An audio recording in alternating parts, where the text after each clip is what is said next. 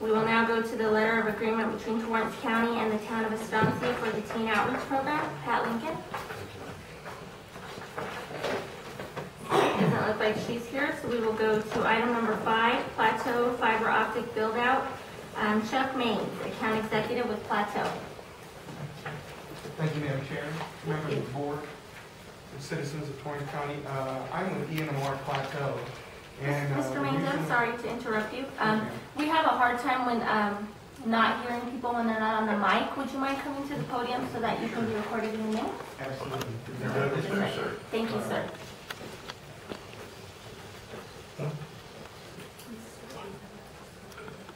Yes, sir.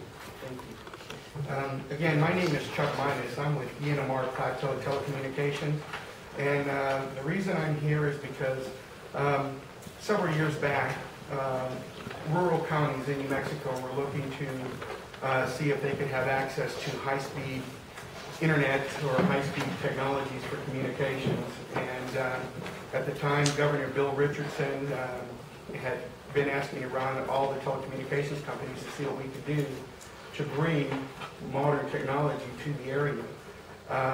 After a while, there was an opportunity to participate in a grant project under the American Recovery and Reinvestment Act. Several telecommunications companies put in for that, and ENMR Plateau was awarded the grant for providing fiber optics telecommunications throughout New Mexico, and specifically in northeastern New Mexico.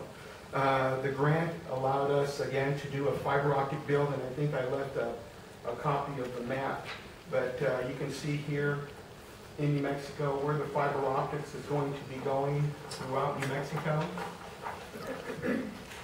And also within certain cities of New Mexico, we were asked by the federal government to bring the fiber optics to the city, county, state, and federal government offices, also to all schools, libraries, and medical facilities within those areas in those towns that were approved in Phase 1 and Phase 2 of the project. In Phase 2 of the project, which we are in right now, includes Moriarty, Estancia, Torrance County, Edgewood, Belen, Mountainair, Corona, Vaughn.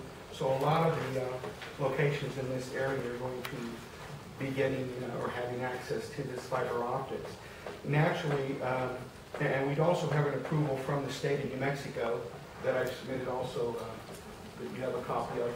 And this is just a letter from the state of New Mexico approving the project so that we can get fiber optics to the communities. In doing so, again, there are only specific communities that were asked to bring, or specific entities or offices that were asked to bring that fiber optics to. I have a list of all of the locations in Moriarty, in Estancia, and in Edgewood, so that you can have a copy of that as well so you can see where we're specifically going to. So this won't be going to like open businesses or to residential areas in this phase. It's just going to be going to those, what we call anchor accounts that were funded by the federal government to do so. And then from there, after the fiber optics is there and those folks have access to it, then in the future we can look at branching out to other private businesses and even residential areas in the future. But it lets you know that we are bringing fiber optics to the area. Naturally, regardless of what the federal government says or the state of New Mexico says, we would have to come to the folks here at the city and at the county to get permission to actually do the fiber optic build to your structures. There is no cost to either the state, the federal, to the state, to the county, or to the city offices, or any entity within for this build-out. The fiber build-out is being paid for approximately 80% by the federal government, and the other 20% ENMR Plateau is paying for. So there is no cost to the county for the fiber build-out to these locations, okay? In the near future, I believe in November, December timeframe, after New Mexico has approved it, we will have a price list of what services will be available for the fiber optics. But the fiber optics will be able to bring telephone line service, 1FBs and PRIs, also internet services and dedicated internet with SLAs or service level agreements, We'll also bring hosted PBX, TLS, or what people call QMO. And basically what that is right now when offices are connected to each other across the state, they're connected over the internet. So you have an internet connection at this location and an internet connection at this location. They create a VPN through the internet so they can communicate with just each other. And that's good, except people are concerned with security on that. With QMO or TLS, Transparent LAN Service, what you'll have is fiber optics between the 2 points. You will not have to create a VPN through the internet because it doesn't go through the internet. It's just like having your own fiber optics between this point and this point, and you put whatever you want on it so they can communicate together. So there's no security risk there. You're not having to create a VPN to do it. It's just your own link between the 2 points based on the amount of bandwidth you want between the 2 points. In addition to that, in the future, they're also going to be able to offer video, TV, high-definition TV, and things like that. So again, those are the type of services that we're going to be able to see over the fiber optics technology that is going to be brought through the area. And what I'm here to do is to make sure that you're aware of what is coming and to see if we can get permission to actually do the construction build to all the locations within Torrance County that come under the purview of Torrance County. There are several offices here that aren't just Torrance County. There are other entities, but Torrance County owns the building. So naturally, as an owner, I'm coming to you asking for permission to bring the fiber optics to those locations as well. Do you have a list of those locations with you? Yes, ma'am, I sure do.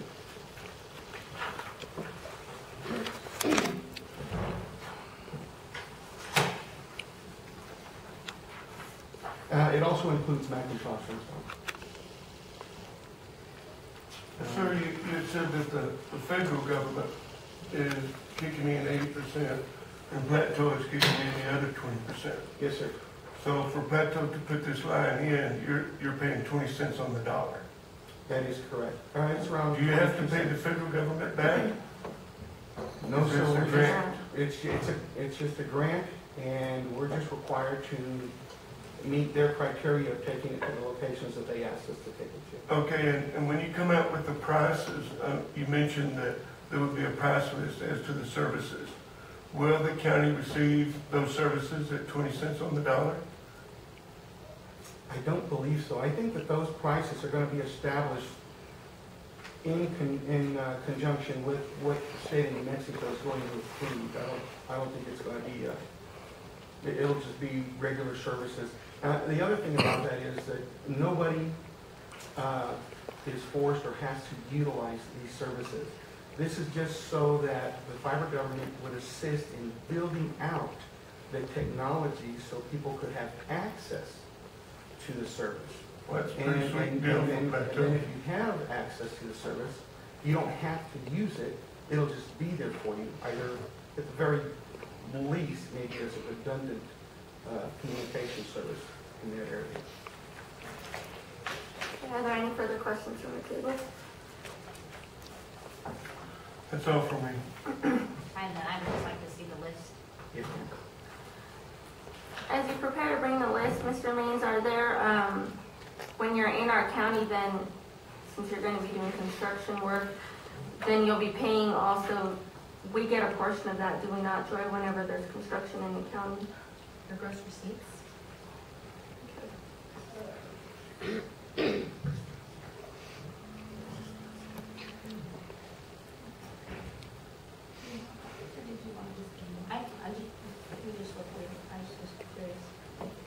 So, excuse me, Mr. Maines, what would be the difference between what you're providing and what CenturyLink is providing and higher speed internet and the other entities that offer that? Can you explain the difference to me? There really is no difference. I mean, telephone line service is telephone line service, PRI service is PRI, and internet service is internet service. It's just that you're utilizing a different technology to get it. With fiber optics, the real advantage there is just the bandwidth that you can have on there. I'll give you an example. Just a single strand of that fiber optics between 2 points is 1 gigabit or 1,000 megabits. And that's without putting any equipment on the ends. I can make it bigger than that, more than that, but just on its basic technology phone without anything on it. That's a lot of bandwidth. So over that bandwidth, I think like with a Suddenlink or with a CenturyLink, you're subject to the limitation of what they can provide you in terms of bandwidth. Here, you can get 3 meg, 10 meg, 20 meg, 80 meg. I'm sorry, that's my phone going off over there. I had it on. Don't worry about it. Sorry. But you can go up to 100 meg or even 500 megabits or 1,000 megabits of bandwidth. More importantly, that's going to be critical for those folks who want TLS between 2 points or high-speed dedicated internet. They want 40 meg, 80 meg, 100 meg internet. We're going to be able to accommodate that where the other folks will not be able to. And you don't have a proposed price list of what these costs are going to be to the consumer? Not at this time. It has not been released, and it's my understanding that those will be released in November.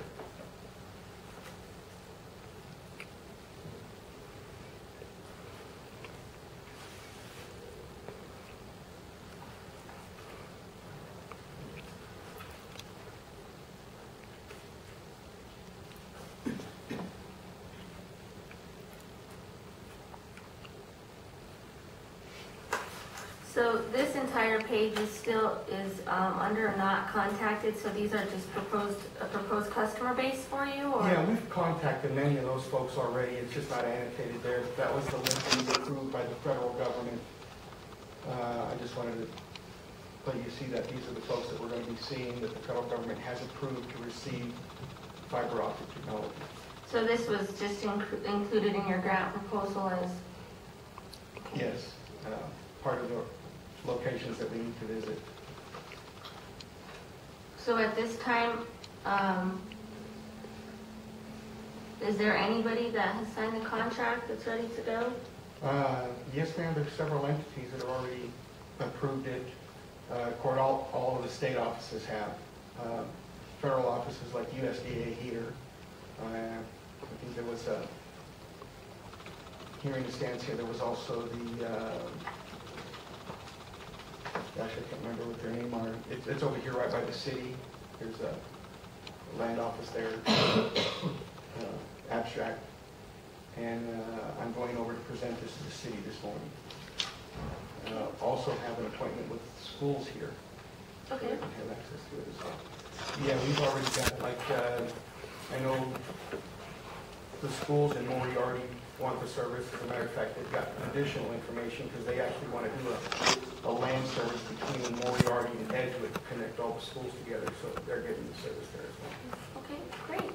If you'll just make sure that we get a copy of this Yes, for ma'am. our records. Are there any further questions from the table? No. Madam Chair, I have one, just more of a comment for brief discussion with Brandon. Is this part of the, we had discussed doing some sort of a franchise agreement because the county doesn't have any prior franchise agreements, so I think that would be in order for a project like this, correct? Mhm. Okay, thank you. So is the recommendation of council that we hold off until the document is produced, or what's the advice? Have we started that process at all? No, well, I don't know, have you? Well, we haven't, but the commission would have to set the terms and those types of things. and Right, those- no, we need to have a kind of open discussion about it, or maybe you and Dennis and I should sit down and discuss I think possible we could all terms. along, maybe if we tabled it until the next meeting, I think we would know where we're going with that. Okay, Mr. Maines, it looks like we need a little bit of work on our end. We thank you for coming all the way out here and providing a great presentation to us. Again, the more connectivity that everyone has, especially in rural communities, that's just a plus and a benefit. So we would go ahead and like to table this. That would be my request to the table, and then we will pick this back up after we get our documents in place. Yes, ma'am. Okay, Thank you for having me. So may I have a motion to table this, please? So moved. Is there a second? Second. It's been moved and seconded. Any further discussion? All those in favor say aye. Aye. Aye, motion passes.